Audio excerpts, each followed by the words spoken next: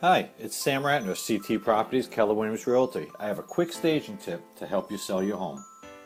If you've been using a spare bedroom to store furniture and boxes, it's time to remove them and return the room back to their original intent.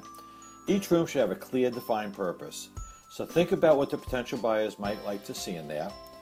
Is it an office? Is it a guest room? Another kid's room? Make sure its use is apparent to the potential buyers.